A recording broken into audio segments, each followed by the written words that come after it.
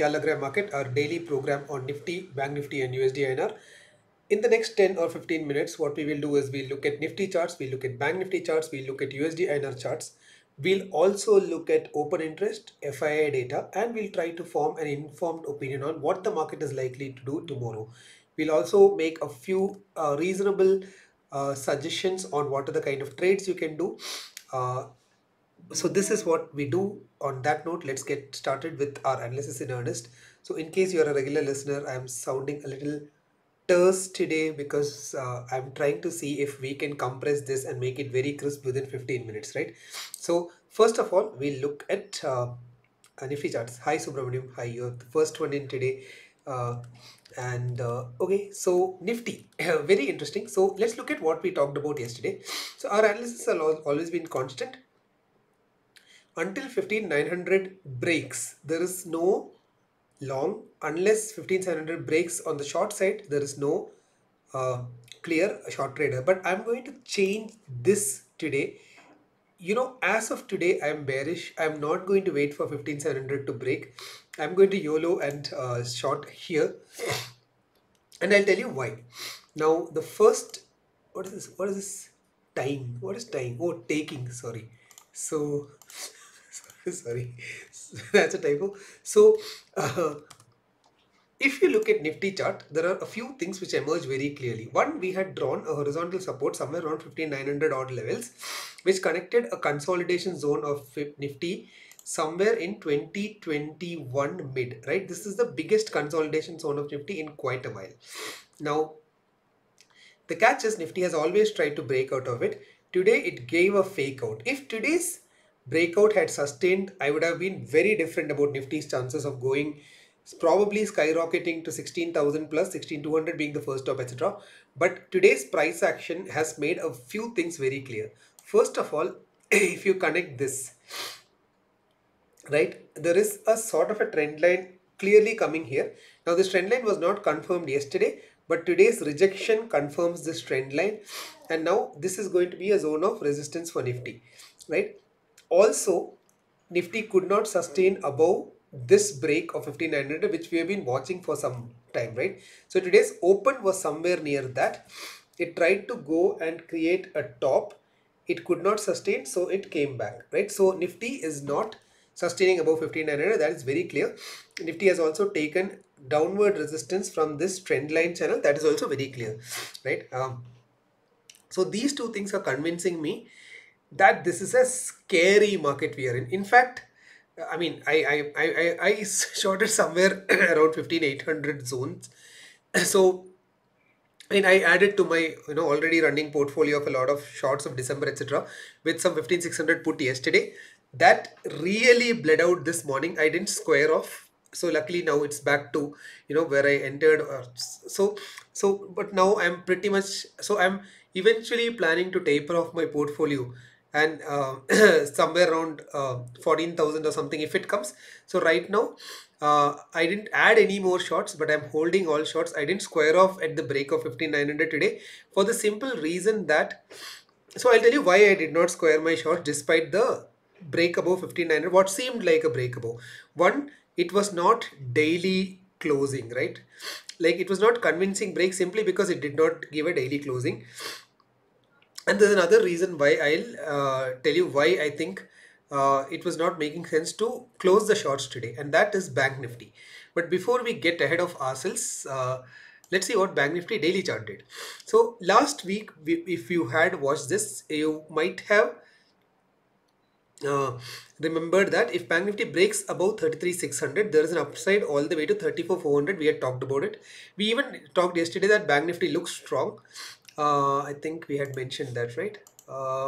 Yeah, Bank Nifty looks strong. Bank Nifty can carry Nifty. What was what we said yesterday.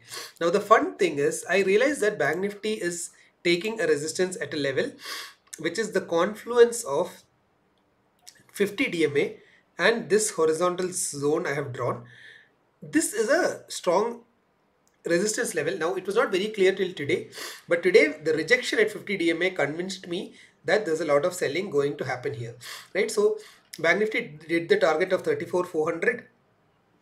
I mean, somewhere near that 34, 300 plus. It's never precise, right? It's always zone. Touch the 50 DMA, took the downward route again.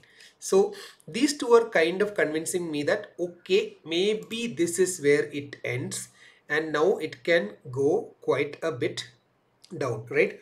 The ferocity with which today we saw rejection is very telling that Nifty is going to struggle for multiple reasons.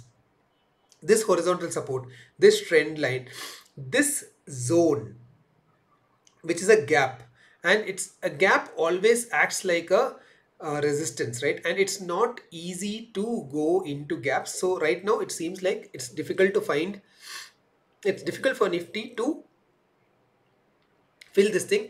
The gap is, I mean, it's not a very nice gap. I mean, I would have loved it if it was a little lower, but Nifty is struggling. So Nifty, Bank Nifty, everything looks bad. And of course um, dollar has just shot up. So yesterday also we were talking about, it's really frustrating to hold on to dollar, but because we don't know when the break will happen. I think I jinxed it the moment I said yesterday that yaar breakout to aana hai, kab aayega pata nahi. It just broke out, right? And to be honest, I had a call spread of 78, 25, 79. Yesterday evening I closed. My luck, right? It had to go up 0.5% today.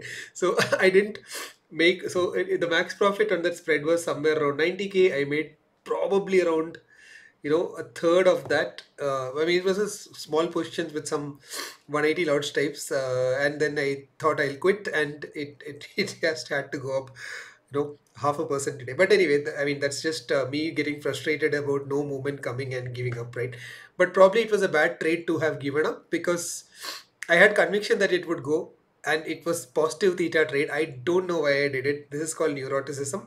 But all charts, right? I mean, the greater point was that, I mean, that is right index pe, right view pe galat trade karna. Like I've been talking about dollar long, dollar long, dollar long since God knows when. And in all fairness, I was long between 75 and to yesterday, but I gave up because of neuroticism, and I'm toasted. But my point is not my trade. My point is that Nifty, Bank Nifty, dollar, everything looks horrendous. And here's my point, right? I really think we are entering into something very extraordinary, right? And we have been having this sense, right? Because we've always been talking about, this is not uh, I mean, I was just reading the comments.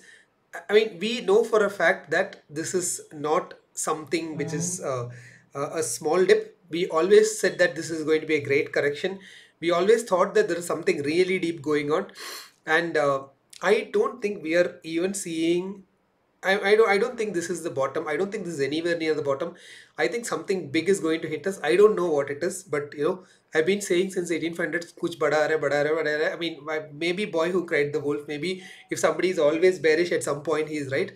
But I think this is going to be major, right?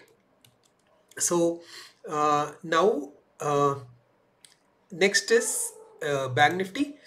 Sorry, next is open interest charts. Now in open interest charts, extremely interesting action today. If you look at today morning's open interest, and I'll show it to you in the multi-strike OI progression, right? The morning started like this, a spike in puts. But towards the second half, my God, how it came crashing was telling, right? The puts came crashing, the calls pretty much stayed where it is. So, and this is across the board, right? Even 15900 put, you can see a sharp correction. 15700 put also fell. Now, this is what makes it scary. So, if you looked at open interest charts 2 days back, there was significant support at 15700. Now that is gone. There is no 15700 support anymore. Now this is a free fall. This is going to be a field for shorters to short. There's nothing which is going to prevent a fall in Nifty now, unlike yesterday when there was a 6 million put OI, which was significant compared to the rest of it, and a PCR of 1.1. But today there is nothing. Nobody is going to arrest the fall of Nifty if a fall happens, and you can see how the calls have become comparable here. PCR is 0.8. It looks bad. So chart looks bad, option chain looks bad, PCR looks bad. So with some hope, if you're looking at, I mean, no, nobody in this satsang has hope, right? Everybody is anyway bearish. So क्या फर्क पड़ता है? With some optimism, if you're looking at FII data कि कल फटेगा. Of course, FII data is a different story. 3.5 times puts as calls, that is 1.8 L on puts, 53K on calls. Huge difference between 5th July calls and puts, and of course lots of calls sold at 23,000 uh, uh, calls and 12,000 puts sold. So option wise it is very bad. Now here's an interesting part. Now index futures might look like FII has gone long. That is not true, because if you look at it, right, the future OI actually dropped around 500 crores. So yesterday and day before, when index was going down, sorry, going up, it might have looked like FII sold, but the truth is this is the relevant number. You can see OI has gone up these days, but OI reduced today despite the future purchase. Again, I don't know why this happens. It is some adjustment to do with the way NSE accounts for open interest, but this is the real number. FII future OI has dipped, no questions asked, and that is going to trigger further bearishness. That is, they are not as long on India as they were, let's say, on 28 June, right? From 16,000 crores in OI, we have come down to 13,000 crores in OI. That is very significant, right? So everything looks bad. The only interesting thing is 1200 crores of stocks were bought, and I have no idea what stocks are these things which were bought. So my verdict is simple. Now I was always looking for a sell on uptick. I think this is the uptick which I think I would want to sell on. So market looks scary. Absolutely no longs. Sell on any uptick. 15,700 might not be a support anymore, right? And trades are always short trades, that is call short bear put spreads of maybe 14th July, because it gives you more time to play it, right? If you put 7th July bear put spread, you have to be right within 2 days. 14th July bear put spread is better, and I'll explain why. Short futures is risky, but futures short with tight stop loss, why not? Now here's an important thing. From the looks of it, right, tomorrow is going to be a gap down, right? But we never know, because Satish is asking tomorrow gap up or gap down. Yeah, tomorrow, though. Manish is saying Anda short in index and short long in USD. Half of it I did it. I really hate the fact that I got out of USDINR yesterday, but it's okay. It just happens, right? So let's just look at SGX Nifty. It is trading below 15,700. I'm not like it always has to happen, but this is significant, right? And also, if you look at overall global markets, it's all bleeding. There is some kind of an oil shock happening, and yeah, the possibility of a full-blown oil crisis is very real here, right? So agar, even if market has to go long, it's not going to be an easy long. If market has to go short, it will be an easy short, in the sense that agar aapko long marna hi hai, you can wait to go long, you can afford to wait to enter your portfolio, build your portfolio, etc. But at this point, right, the downside risks are so much more than upside risks, right? So obviously at this point it doesn't make sense to be long on anything. It doesn't make sense to touch any long instrument even with a 6-foot pole. My final verdict would be, it is, I think risk has come back into the market. The good news is that if you exited all your shorts at 15,200, now we have a chance to sell again. Maybe there is much more upside left. Please don't do one thing, which is to predict the bottom. That doesn't make any sense at all. This is just like a lot of you did ride the trend all the way to 18,500 perhaps. Maybe it is not a bad idea to ride the trend till wherever the market goes. Now nobody knows whether it will be 14,000 or 13,000 or 12,000. The point is, we have to stay short till the market tells us to go long, right? So this is our read for today.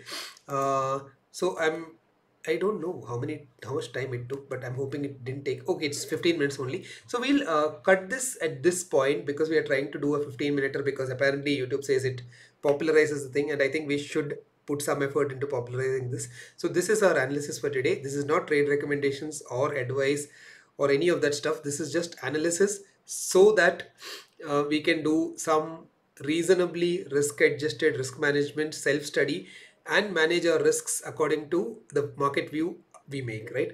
So on that note, I'll take your leave for today. We'll see you again tomorrow. And once again, I have to say one thing. I'm so sorry. I just one thing. Let me just make sure this is right. So I have a lot of thanks to a lot of people for suggesting me a lot of medications for my allergic rhinitis. Finally, I went with Sajeev. Sajeev, if you're watching this, thank you so much, man. So Sajeev sent me a mail with a prescription for a couple of drugs. I went out yesterday after midnight, got them. I did what he asked me to do, and you can see that my nose thing has significantly improved. So thank you, Sajeev, if you're watching this. So on that note, I'll take your leave. We'll see you again tomorrow. Till then, take care and keep your capital safe. Bye.